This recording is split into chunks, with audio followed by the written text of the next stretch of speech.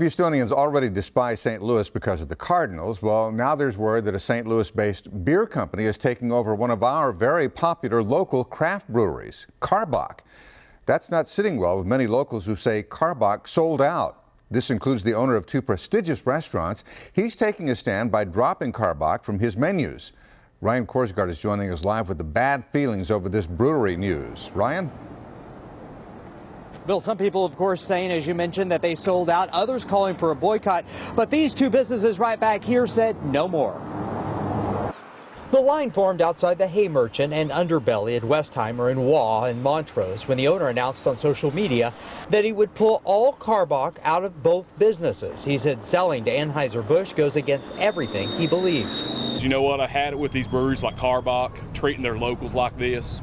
I just think that it's utter unacceptable to do this to local customers, to sell out, make all this money after we've been supporting them from day one.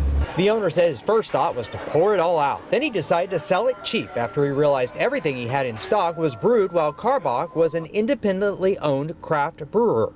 It's really important to support local. It's really important to support independent. If you look at Anheuser-Busch's advertising campaigns over the last year and a half, it's pretty clear that they don't want to support independent, they don't want to support craft, they don't want to support local, they want to acquire, they want to buy that.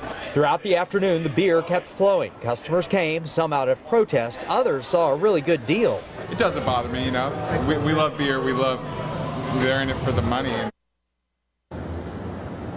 Back live now, you can see there are a lot of people here today, and we're told by the owner there is a lot of beer on hand, but they say the Karbach draft will probably run out tonight. We're live in Montrose. Ryan Korsgaard, KPRC, Channel 2 News. Thank you, Ryan. We have expanded coverage of Ryan's story on our homepage at click2houston.com. There you'll find a slideshow that has photos of the brewery, and you can also vote in our online poll. That's where you can vote on your favorite Karbach beer. We have this just